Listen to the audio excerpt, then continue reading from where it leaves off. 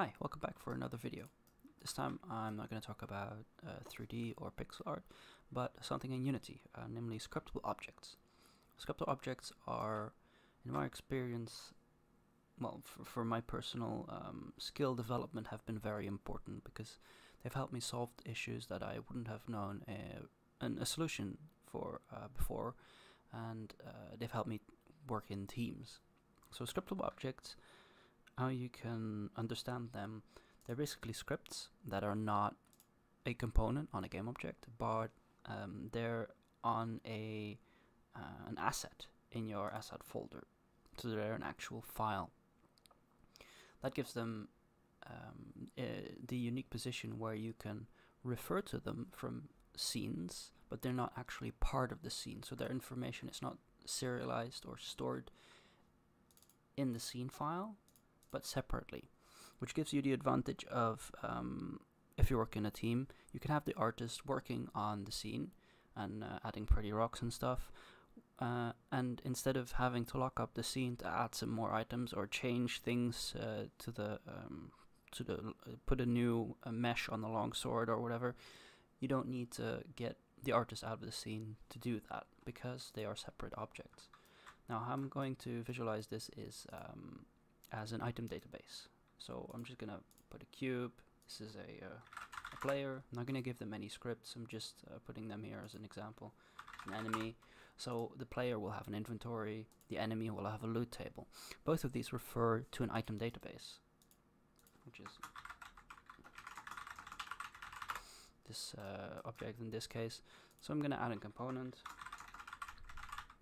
something that the player and the enemy can refer to when they want items.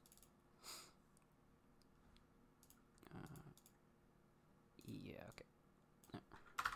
Just gonna remove this. So we want to save information called an item. So we're gonna public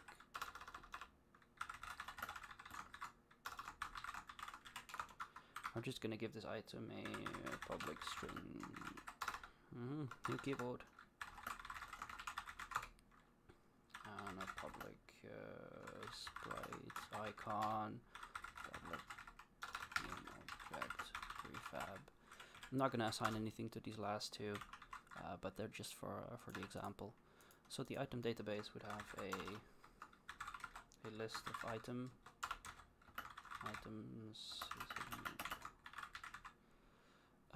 Now in order to actually see this list in the inspector, we're gonna either need to make it public, but that's not good design, because if you don't need to make it public, then don't, because otherwise you're not sure if maybe other components somewhere are using it.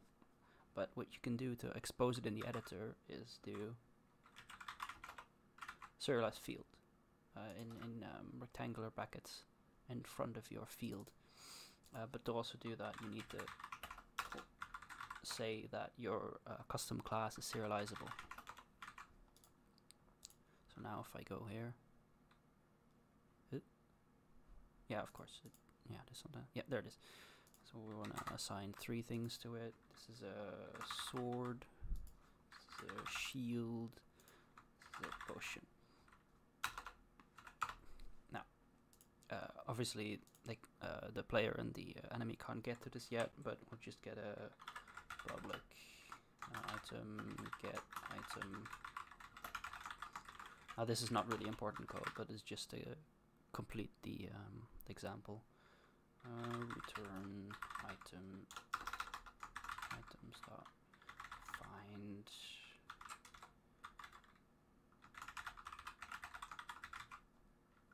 Hello? No. Now it's gonna return the item by name.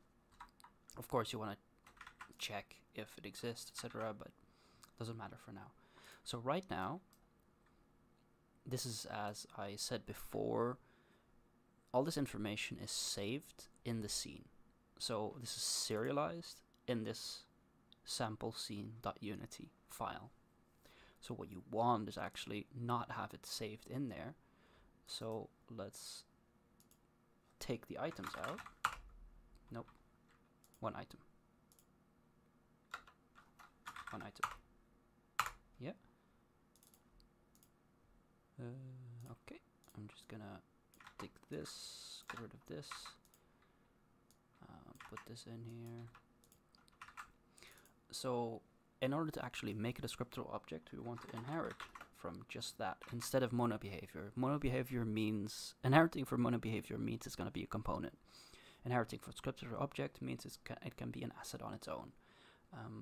Now the key thing to actually curating one of these is you need a specific line, which is always escapes me. So I'm just going to go to Google and say Scriptable Object Unity, mistype it horribly, and just look here, and the first block you'll find this create asset menu.